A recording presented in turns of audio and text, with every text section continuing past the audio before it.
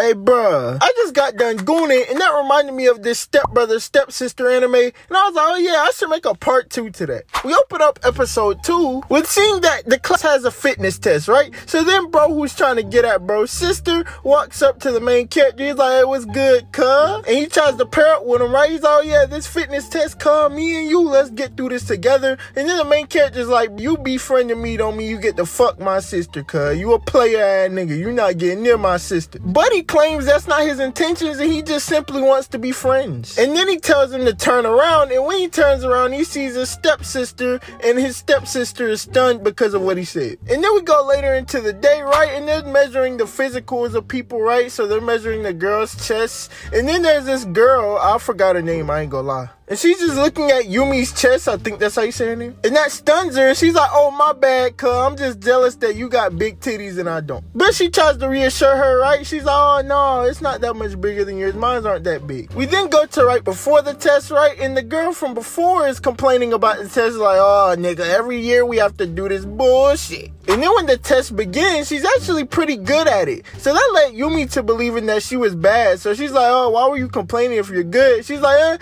just because I was complaining doesn't mean I'm not good. So then it's Yumi's turn, right? Yumi's like, oh, I'm finna fucking suck, cuz I gotta do something to maintain my reputation at school. And then she looks over and sees the main character, right, her stepbrother, doing sit-ups, and then he just stops mid sit-ups and is like, yeah, nigga, I'm not trying no more. So then she starts to do the jump. She does it, and she did pretty well. And then we see her do different exercises, right, sit-ups, and then at the end of it, they do a race, and she gets absolutely smoked. Well, not smoked, but she did get beat. Anyway, after the race, right, they're having a conversation, and then her ass finna pass out. But she's luckily saved by her stepbrother, and her stepbrother tells her to be careful and then gives her back to her friend. And then we cut to them in the nurse's office, and her friend apologizes if she made her feel like she had to push too hard or whatever. But then Yumi's like, nah, nigga, I'm just sorry at sports. But that actually makes her friend feel closer to her because for some reason she looked at her as some type of goddamn goddess or some shit. But anyway, that conversation got them so close that she wants to call her by her actual first name, which is Yume, I think. And then she calls her Yume, right? So Yume wants to return the energy, but she can't. But her friend is fine with that because she realizes that they just became friends. The next day at school, Yume is not there, and her friend is freaking out, asking the main character, like, cuz, where my homie at? And then the nigga that wants to get in his sister's cheeks walks up, and he's like, hey, calm down, cuz. And then her friend calls him out. It's like, you're only friends with this nigga because you trying to get with his sister. But he denies those claims. He's like, I'm not a pursuer with love. I'm more of a watch and see what happens. We fast forward to after school, and we see the main character and Yume's friend walking together, right, to his house. And then she's asking him questions about her and his relationship, right? It's like, oh, what is it like living together, right? Have you ever tried to walk in on each other?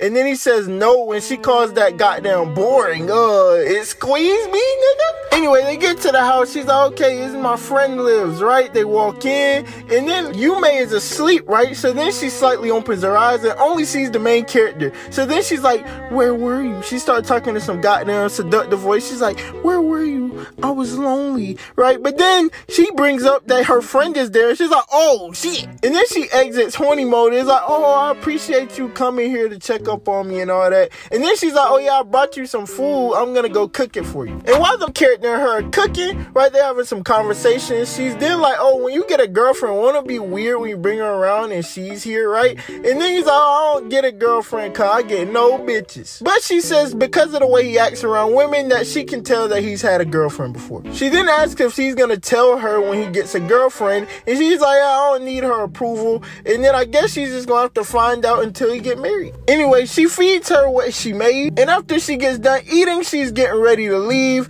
right? So then the main character walks her out the door, right? They have a little conversation, and then she's gone. So he walks back in, and Yume's like, oh, you and my friend got real along when y'all cook rice together and all this other stuff, right? And then he's like, oh, so you're saying that you don't want your friend to cook with me? She then asks him not to leave her again, and then he's like, I'm not gonna leave you. And then she brings up something from the past about when he did leave her. So he puts his hand out, I guess to hold her hand, but then she grabs his hand and then puts it on her goddamn breast. And then we get more background as to their breakup, right? So yeah, at first it was a deep love, right? They couldn't get enough of of each other, but then gradually as they had more disagreements, they eventually pulled apart. And then came that fateful day where he walked in and found out that the girl that his dad was getting with was his ex's mom. He's still beside her, right? And he's like, okay, can I check your temperature, right? Because you've been sick this whole time. You keep asking me for favors because I need to see if you're recovering. So then she's like, no, you don't need to check my temperature. But he ends up checking it and finds out that she was bluffing majority of the time. So she apologizes, right? And he forgives her. And right before he leaves, she says, don't you ever abandon me ever again. Which again, I don't know what that means. Maybe we'll get more background on that later. And then the episode ends. Now I get the step sibling thing is extremely weird, but this is actually probably the least weird out of all of them.